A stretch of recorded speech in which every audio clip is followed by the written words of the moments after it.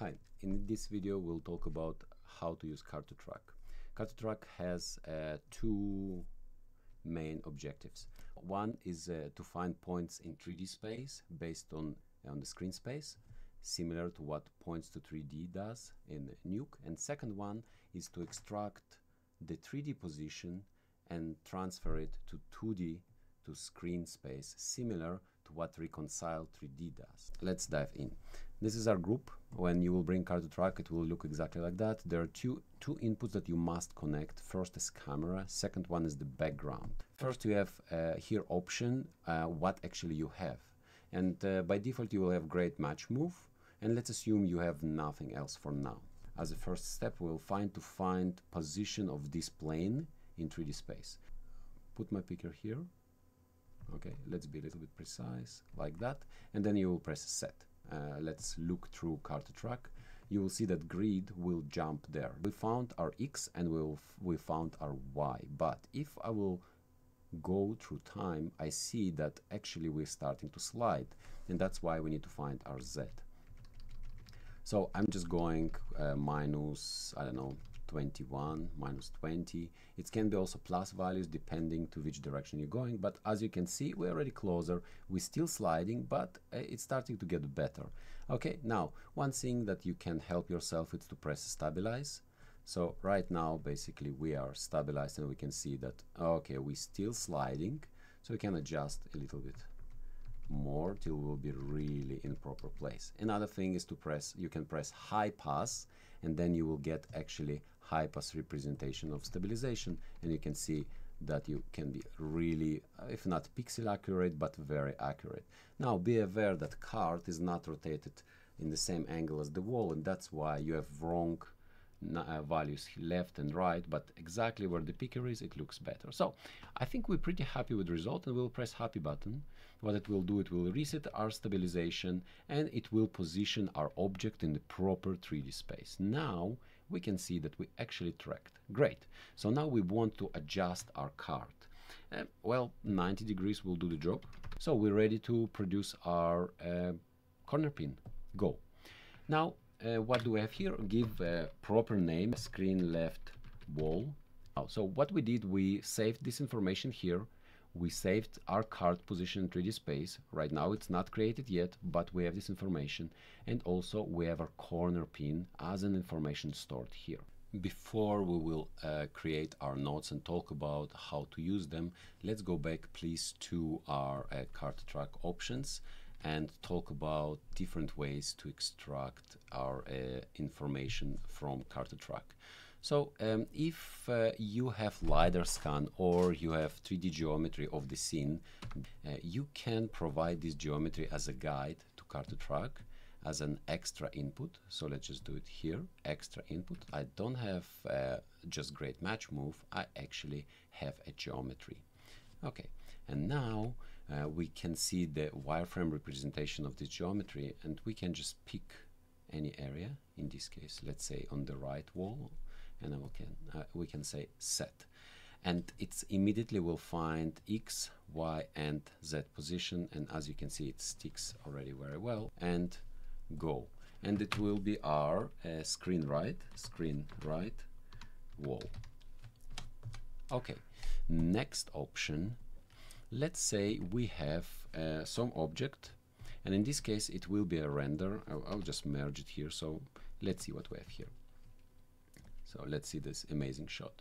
So we have some guys flying in our scene, okay? And now it can be rendered object, or it can be a car which is driving in plate and which was match moved by match move department. And when they're doing that, they probably will provide you an axis.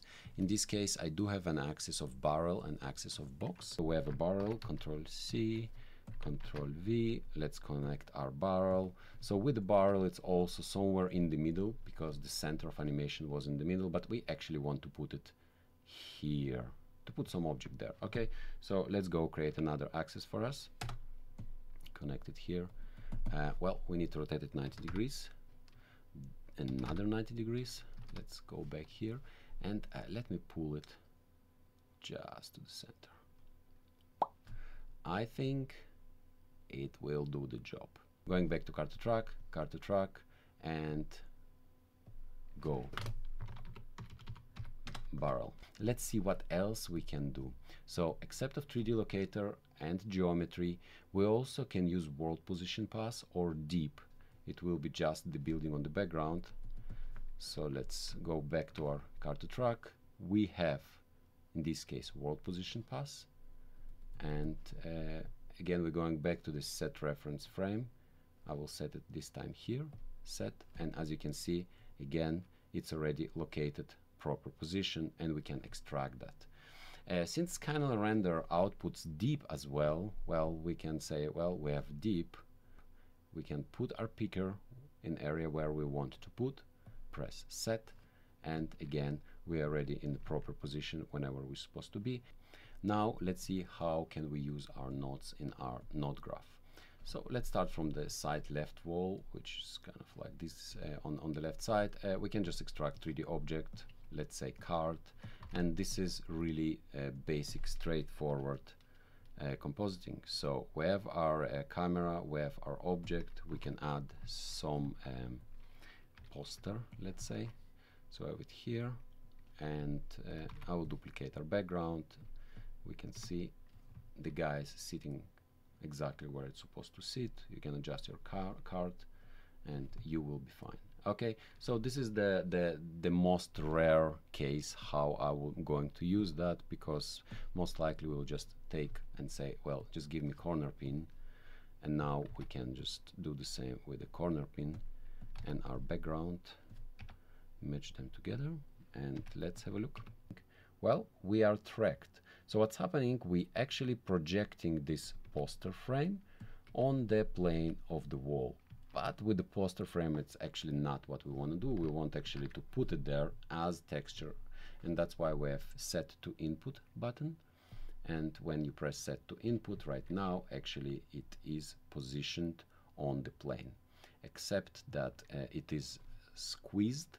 And it is squeezed because the output of car to track by default will be square. Okay? And in order to unsqueeze it and bring a proper input aspect, you need to check preserve input aspect. What is happening very, very frequently, we want to adjust something with our background and then track it. So let's freeze our input. We can freeze our input here. We have a button, freeze input. And we can also add frame hold. I'm adding frame hold just to make it visual on frame 45. Okay, and now if I will have a look, well, we're tracking our wall, and exactly as it would do if you will use normal card. You can mask it. For example, you can say, well, that will be the size of my patch in. I don't have alpha. Let's give it alpha, and that's it. And now you have patch on your wall. Okay, you have to grade it, blah blah blah, because of the vignette effect and so on and so on. But this is a basic way of using this CP project as a project, but this is the basic way to use a C project and as a projector, which we're doing here, or as a basic card when we're setting projection to the size of the input.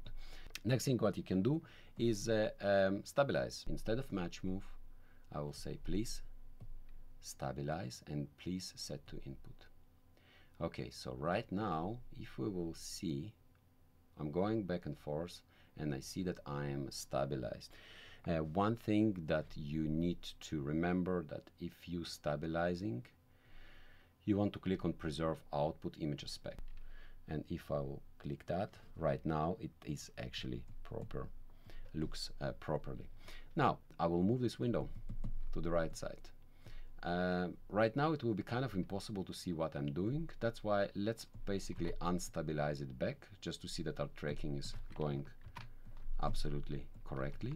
So I stabilized here, and now I duplicate my group, and I will say, well, now please match move, and please, instead of preserve output image aspect, preserve input aspect. we stabilized and we did match move. The great thing is that we have concatenation between these two guys. Now, in order to preserve my concatenation, I'm not going to mask it here.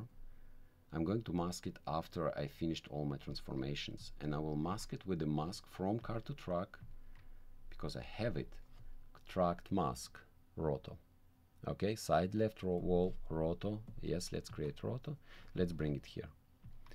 Merge, in, and let's say I want that my, let's move all of these windows. So we'll have additional row of the windows, okay? Here. Let's see the final result, okay? Instead of over, I will say mask, and I will start to move my stabilized input here to the right side. Okay, let's see how does it look like here and the final result. Well, and I think you could expect already to see what you see. We moved our windows to the left, and they are running live. We have live footage which is stabilized, which is transformed in UV space, we can call it, and then it's match moved again, and it's cut by tracked mask. We're running forward, everything is working as expected, including mild color correction issues on the edges because we have a vignette on this shot. Now let's talk about one additional thing that we have in Card to Track. In the Card to Track 9 is ability to change the camera. We have a shot which looks like that, and we have another shot which was, let's say, shot in the same location and looks like that. And we did prepare one comp for a shot which was shot A. Let's call it shot A, okay? And as you can see, there is some work done. There are two things that can happen. We get a completely new shot, and director changed his mind. He's like, well, you know what? I like this one, but I like different camera move. And you already did some work on your shot. You already used a lot of masks, projections, and you're like, ah, dude, I will have to redo everything because that's not cards. That's corner pins and rotos and so on and so on. But right now you actually can just replace it. So we're replacing our shot to shot B. We're replacing our camera to camera B in Card to Track. And then in Card to Track now, you have an option to recalculate your camera.